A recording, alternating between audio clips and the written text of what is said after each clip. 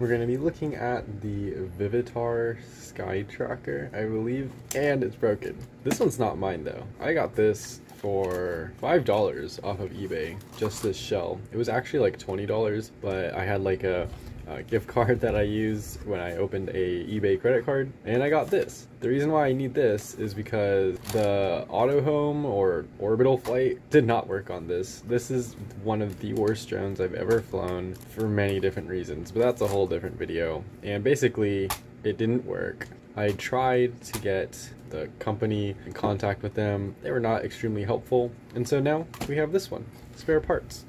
Well, what's broken? Obviously the one from eBay has had some damage, extreme damage. Well, you know what's funny though is that this blade looks the best out of all of them. Yeah, it's the one that's broken. So there is a broken arm here that did not come with the battery, which is fine. I have my own battery.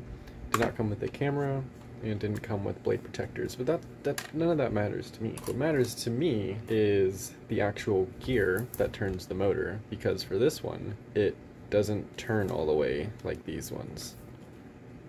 So what I did was I opened it up, and we're actually going to go and open this one just so I can show the process of it, and then we're going to be switching out the gear. So the gear on this one, you can see the teeth right here. It's not looking so great. So it doesn't really fly, it doesn't turn, it doesn't spin very well. So now we're going to fix that. First thing that I'm going to do, there's a screw in here that needs to be taken off, but again, we're going to be doing all this. And now, I mean, we can open any of these and take that out. I'm going to salvage first from this side since it's the broken side. So what we're going to first do is unscrew these. It's probably really important to actually also remember where each of these screws go. So this one comes out and it looks like this. Here, and we have two more, and that should be it. So we can just kind of pull this out. I've unscrewed both of them, and now I'm just going to kind of lift that up. And there's a casing that it's connected to. It's connected to the motor on this. So what we're going to do is just pull this off. So now it comes off just like this, and the two screws that resided in here look like that. So like smaller version of what we took out for that middle part. Just going to put that there. What I want is this gear. That's what I'm looking for. So I'm going to take out this last screw that holds this in. And so this is how we replace them. Now, the actual company, I don't believe, sells spare parts. They sell like the blades, and they sell prop guards, an extra controller, all of that, but they don't actually sell this. So that is a little bit issue I take with it, because these gears, look how tiny they are. I went on Amazon first and bought like a bag of gears, but none of them worked. And that's because these teeth are so small. They're tiny, but this one looks great. So probably best to lubricate this. I'm not going to, but we can see that there's the motor right here. This wire looks good, so I'm going to leave it intact, see what I can do fixing this arm. Though I won't be able to fly this and this, because unless I can find like an extra gear. But I mean, there's no need to fly both of them. So parts, and then I have my working one. You can see that this is what this one looks like. This is how it is here, and I'm so sorry for all the shaking. But this should go with the blade. I guess I put that in first because I made the mistake of actually removing this screw, taking everything out. Now, I don't believe that the blade goes in all the way. There's a hole that goes through the shaft, so you're gonna have to align it up correctly to actually get it in there. Now, mine spins freely, I guess because it's stripped inside of there, but that's okay. It's just to hold the blade in place. And now you can really see that because the gear is like messed up, it's not turning all the way. It locks right there. So now we're just going to unscrew this one and simply replace the gear. It's easy to come out. You can pull the shaft of the blade down and it'll just pop out like that. This down.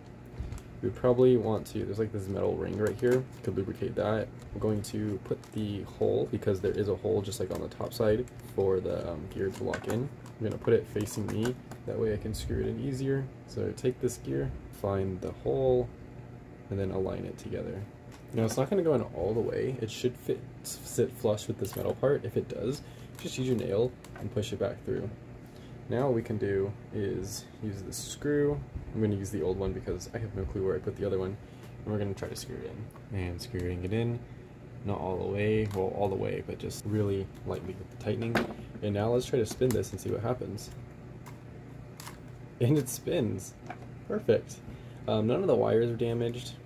everything on my drone is fine. There's no wire damage or anything, so I don't have to replace any of that, though that's probably relatively easy as well. So now I'm just going to take my tray with my other parts, and I'm going to screw this in. So I'm going to take this one, and this is just going to go right here. You want to make sure it aligns properly with the screw holes, kind of snaps into place just like that. And now you can actually take the screws and put them back together. So now everything's screwed back in, and I mean, it spins, it works. I'll be flying this later, putting the prop guards on, putting the spare somewhere, just so if anything ever happens again, I always have those spare parts. Those gears are really important. If I can find them online on their own, that'd be great, and hopefully I'll have those in the description, but if not, it'll be just the tools and not a link to this drone, because you shouldn't buy it. But that's how you'd go about fixing it. Super, super simple. And I wish all drones came with gear replacements, because the hoses break all the time, even the shafts, because they're just thin aluminum. Very important. That's all for that.